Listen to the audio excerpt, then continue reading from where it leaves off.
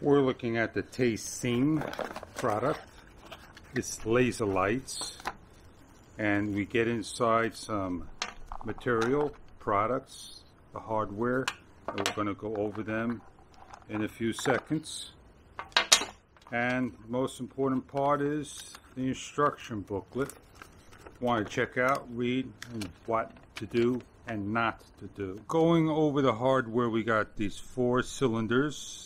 They are magnetic, and you have 2 sets of self-tapping, 2, and 2 sets of regular bolts and screws, but you have 4 magnets apiece, and a self-adhesive metal bracket that you take one of these pieces and it snaps to.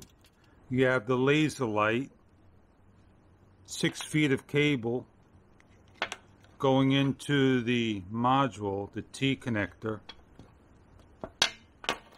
going into a power source that has an on and off switch, and you plug in your power source. You're going to need a precision screwdriver that you're going to place into the one side and a magnet to the other, and you're going to screw this on.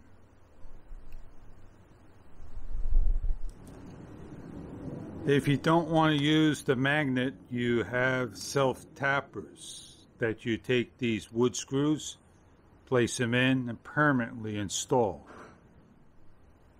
You may also get additional cord for this unit. This is basically a clear-through self-adhesive double-sided tape that you can additionally make securing or place it on like so to the wall.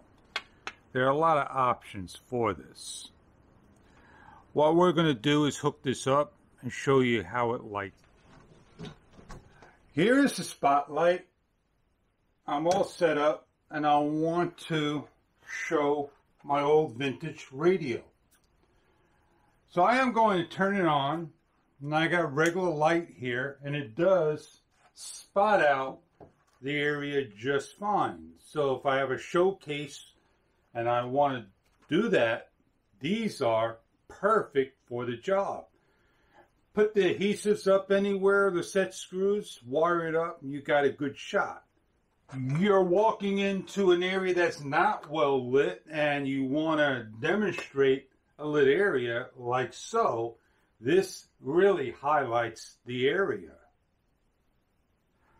So I hope this product may be right for you. Something that you're looking for to brighten up, spotlight a showcase piece. And I hope you're looking for a wonderful kit like so.